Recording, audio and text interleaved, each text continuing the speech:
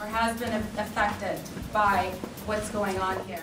So, just want to stop and leave it up to anyone to for questions or comments. Focusing in on this and trying to get as many people as possible on the right message to communicate the legislators. So I think you really hit the key, which is like that's what it's going to take to move.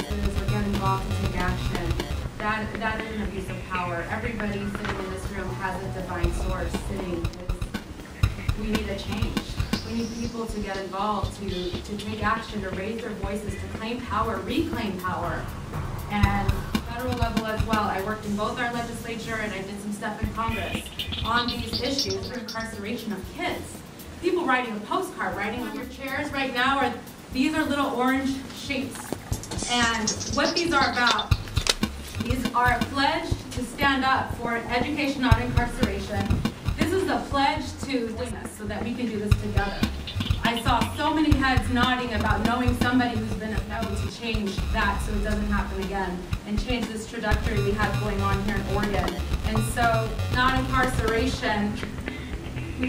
We are, our staff, you know, we can't just depend on our staff to do it. We need your help. We need your help to volunteer with us. And let's get real about these issues. Let's talk about what it means.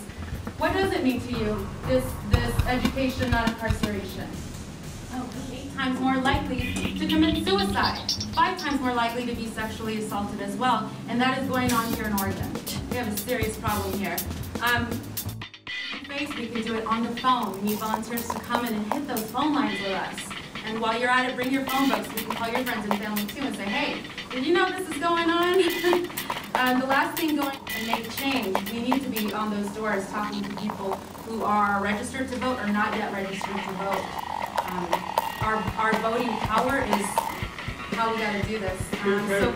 Within their districts that we're talking about canvassing and actually in doing some of the phone banking. To get involved to make change, and I can tell you, y'all are familiar with tuition equity?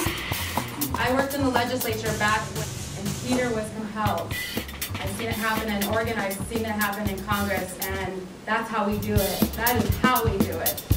So please fill this out. We will follow up with you in the next couple of weeks to figure out what's your availability to, and we will help figure out how you can plug in a meaningful way.